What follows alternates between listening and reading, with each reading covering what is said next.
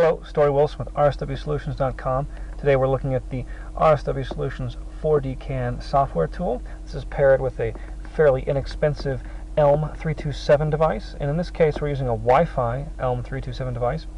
I've added some new features. We're going to look at them real quick. We've already configured the OBD ELM Wi-Fi device on our wireless network, and we're just going to connect to it.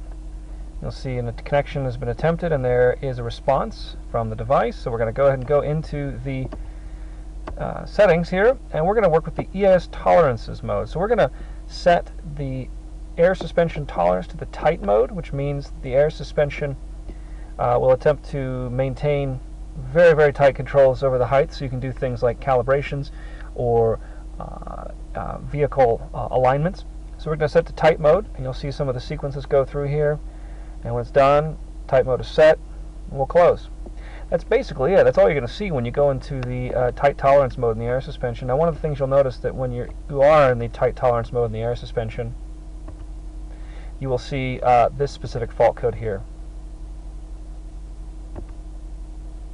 There we are. It just says control module.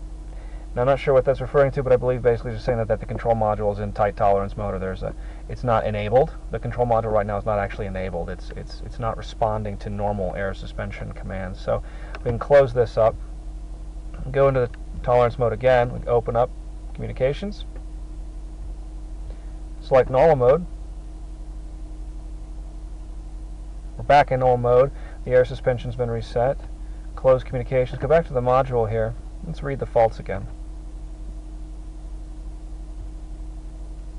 Faults, and there are no faults anymore. So that's a quick example of how you can go into tight tolerance mode for the air suspension. Helps with things like the calibration. Also notice there's a couple of things which people haven't really noticed. You can reset the oil intervals, and you can also do a parking brake reset, kind of a physical reset. You can physically back off the parking brake module. Anyway, please go to our website to see more information about this tool, www.rswsolutions.com. Thanks.